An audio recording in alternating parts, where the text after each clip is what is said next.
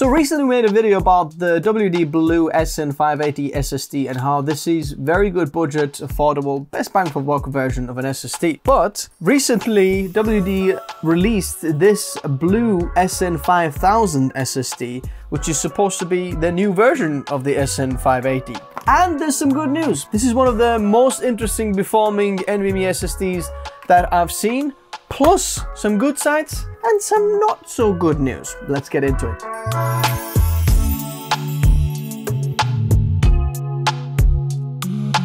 Licensing Windows is cheap and easy with whokeys.com, and if you use the code TN20 you get an extra discount. Complete the purchase, copy the key and paste it to the activation settings. And you're all done. Also check out their Microsoft Office 19 license and use the same code TN20 for the extra discount. Check out whokeys.com in the video description below. I have the SN580 and SN5000 on the top there. They're very similarly designed kind of SSDs. The controller here is different, and you can see that the 4TB one SN5000 has 2 chips on it, whereas the SN580 2TB has just 1. So now you can have 4TB ones of these budget versions as well, which is really nice. And it's one-sided, there's nothing on the bottom side as you can see on neither of them. And the box advertises higher speeds as well, 5500. So some of the specs about this SSD then. There are 4 different versions of this available. There is 500, 1TB, 2TB and 4TB versions. The interesting thing is the 4TB version that I have here is using a QLC NAND, whereas all of the lower end ones, 2TB, 1TB and 500GB, is using TLC NAND, which is interesting. So there is a little bit of a performance difference between like the 500GB and the 4TB version, especially in sequential read and write, about 500 megabytes difference. Let's start to look at some of the benchmarks and how do some of these other drives that I've tested actually perform compared to this one here. So firstly, let's start with sequential read and write speeds, which don't tell the whole story about the drive, but for some people it might be very helpful.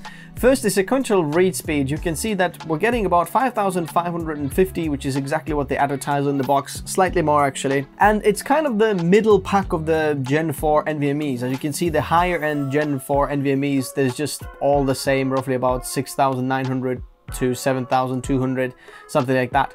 But from the middle pack, it's actually quite fast. It's faster than the SN770 from WD as well, which is not bad, where the lower end drive performs better than the black drive, which is a higher end one. In terms of write speeds, we're again faster than the WD SN770M, but somewhere in the middle pack there, we're getting 5110 megabytes per second. Now, more into the real world benchmarks and what this drive might do. So quick system benchmark here measures how you would use this drive as a secondary drive. You're doing lots of random little read and write speeds, like opening documents, closing documents, opening photos, not like heavy usage, but secondary drive. And look at these results here. The SN5000 is right on the top there. We're better than most of the Gen 4 drives and some of the higher end drives like the KC3000 from Kingston. Much faster than the FireQ to 530 2TB from Seagate. We're right on the top there with the Solidigm P44 Pro and Samsung 990 Pro, which are some of the best Gen 4 drives I've ever tested. Bear in mind the 990 Pro and the P44 Pro from Solidigm and Samsung are about 5 to 10% faster. Moving on to data drive benchmarks, here the SN5000 4TB is again right on the top of the pack there. We're the fastest, kind of most of the bunch. The only ones faster from Gen 4 drives are the P44 Pro from Solidigm and the Samsung 990 Pro. Also the Samsung 990 Evo, which is a bit of a hybrid drive, Gen 4, Gen 5. But this is very interesting results considering the KC3000, FireQ to 530, Kingston Fury Renegade, SN850X from WD are all more expensive drives but perform slower. Moving on to full system drive benchmark, this measures how good the drive is when running programs and operating system on it. Again, looking at this drive here, we are within 1% of the WD Black SN850X. This is insane performance considering this drive doesn't actually have DRAM cache. It uses a host memory buffer, but the SN850X actually does have DRAM cache. Now, DRAM cache is more helpful when we're doing sustained loads and consistency tests, which you'll see in a minute. But regardless, not having DRAM, this drive is performing very, very interestingly. So impressive that it's faster than the, again, Kingston Fury Renegade, SN770, FireQ 530, Lexar NM790 as well, which is kind of the same ballpark of a drive. This is very, very impressive. So if you're thinking about having one of these as your system drive, the operating system drive, you're only about 5 to maybe 10% slower than the best Gen 4 drive, Solidyne P40 Pro that I've ever had on the channel. So very, very good, especially if you look at the price point of this SN5000 compared to Solidyne P44 Pro. Now the consistency test. So this is a very heavy test on the drive. We're doing this about 20 hours. It fills the drive multiple times. We're writing how many terabytes of data? I think 20 terabytes of data on it.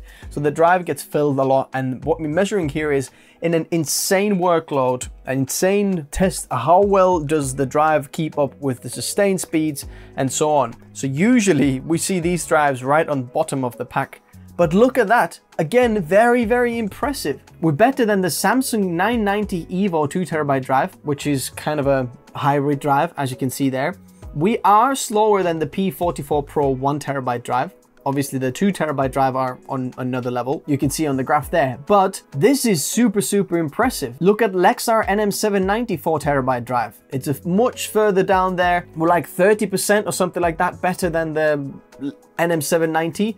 This is super impressive performance from the blue drive, which doesn't have DRAM cache, which would help usually in this situation. So the consistency is, again, very interesting. So the warranty is still 5 years, which you can see on most of the drives. What we can see on the market, whether it's Samsung drives or Solidyne drives or any drive really, it's a 5-year warranty. But regardless of having 5-year warranty on this SN5000, the terabyte written spec is not impressive. The 1TB spec actually matches with the rest of the market, which is 600 terabytes. The 500 GB one has 300 terabytes, which is kind of in the same ballpark. Now, when we move to 2 terabytes, where the terabyte written spec should double to 1200, it's actually only 900. So we're falling behind 25% compared to the rest of the kind of market. And then the 4TB drive, which is here, is only 1200 terabytes written, which is half of what Samsung and some of the higher end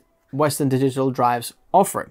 Now, this could be because Western Digital wants to actually sell some of their black drives or higher end drives to say, look, the WD Black is actually 2400 for the 4TB version. And if you need the endurance, you go with the higher end drive. Or they've used lower quality components in here to actually not give you the endurance, which is a little bit of an interesting measure. The other option is that the endurance is just made up and it's actually 2400, but just specs lowered so that the higher end black drives kind of make sense, because as you saw from the benchmarks, the WD Black SN850X is not that much faster than this guy here, yet the black drive costs a lot more. So not exactly sure what is going on with the endurance, but I would have loved to see 2400 terabytes for the 4TB version. So in conclusion, what can we say about this? Highly recommend checking out the latest pricing in the description below, because the prices are constantly changing and you have deals and different drives on all the time. Consider the benchmark results that you just saw. Check out this drive compared to the other drives. I'm going to leave them all in the description below if you want to pick any of these up. But what it looks like to me is that the SN5000 is a version up from the WD Blue SN580. And you can see from the benchmarks, it's quite a big leap up. The performance is absolutely amazing, yet the pricing hasn't increased that much. I think they released the SN5000 because of the higher capacity as well.